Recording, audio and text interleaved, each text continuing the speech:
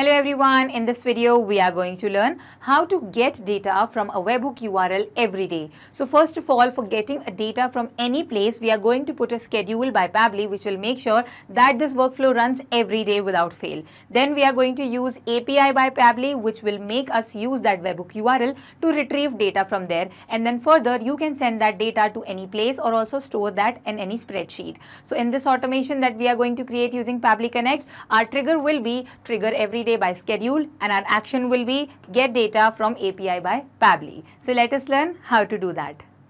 So let us learn that how can you retrieve information from any webhook URL and then further can send it to any way, like you can store it in a spreadsheet or even send as a message. In this video, we are going to learn that how we will send a message in Twilio about a weather forecast. So let us quickly sign in into our account, so that we will reach this place where I can see all the applications provided by Pabbly, and we are going to use Pabbly Connect to create this automation.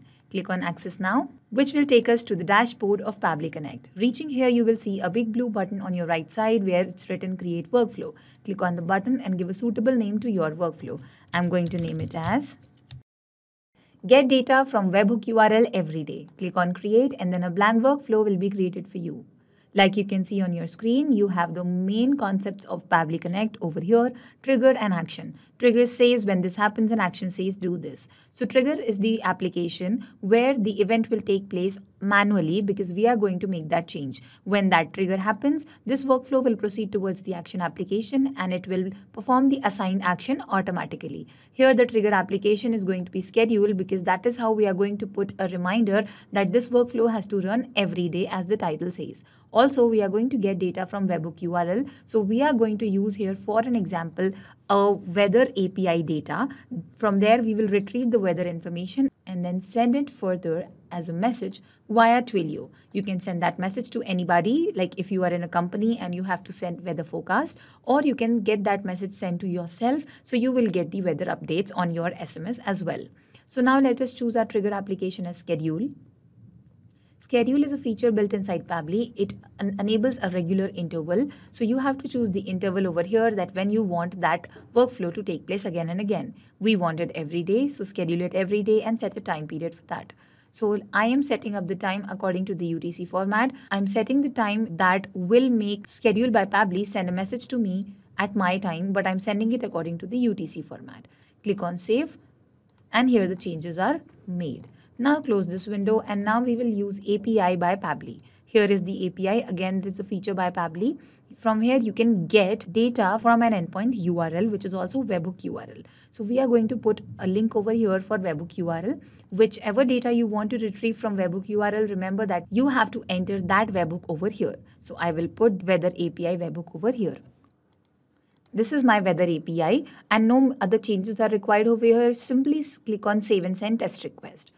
Here you receive the response. See, it has automatically detected the location from where I am operating. It's the place of the city and everything is given over here. The temperature and all also is given, and also this data which is describing the type of weather. So we have received this data. Now we have to frame a message that will show like we are sending a message notification of this weather detail. So click on this plus button, add one more action step to it, and you can choose it anyway. I am going to show how to send a message using Twilio. You can send it to a Facebook post, a WhatsApp message, or any way. You can store it in a spreadsheet as well.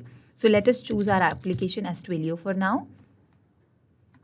The action event will be send SMS. Click on Connect and add new connection. I must remind you that you have to open your Twilio account on the other tab so that you can fetch the information in order to connect your accounts.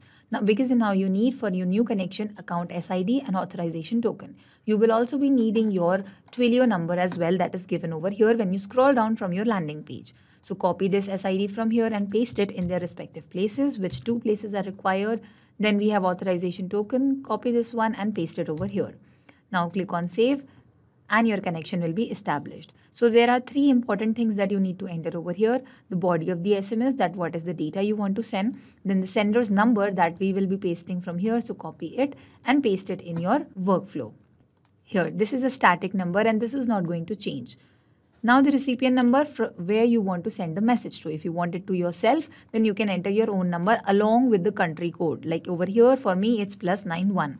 Or if you send it to somebody else, then you can enter that number as well. Now body of the SMS, so let us frame the body. Weather details for what date, so you can just type in the search and map data, date, which will say forecast date. This is the date. Press enter and then enter details like temperature. So temperature is how much? So if you want to enter it in Celsius or Fahrenheit, so Celsius, and then put C after that, so it is very clear. Enter again, type of weather. So then what is the type of weather? We had an explanation. Yeah, this is the one. Okay, and enter. So we have the basic details over here, and you can also put the location. So I'm entering the location here, colon, and then enter the location over here. So this is done. I have entered the basic details like the weather detail of the date, the temperature, the type of weather, and the location as well. You can change this body of the SMS according to your requirement. Now I will enter the recipient number along with the country code. So this is my country code and I will enter the number over here. Click on Save and Send Test Request and you will receive the response over here. So this is the response. And here you can see send from your Twilio trial account. This is the SMS that will be received by this number. So let us close this window and check our SMS. Have we received it or not? So this is the message that we have received over here. Send from your Twilio trial account. It is the same as shown in the response of our account, Twilio response. So this is the message that you will be receiving after this workflow is scheduled every day. It will detect the weather forecast every day and then a message will be sent to that specified number. So this was the whole workflow. I hope this helped. Not just these applications, but you can integrate many other applications using Pabbly Connect. If you have any issue regarding Pabbly, you can email us at support@pabbly.com. You can ask your queries at forum.pabbly.com. And if you have any doubts regarding our pricing, then you can connect us through this given website. If you found this video helpful in any way, then make sure to share this with your friends and colleagues to make their life easier by creating automations. We will meet in the next video. Till then, do not forget to like our video and subscribe to our channel. Thank you.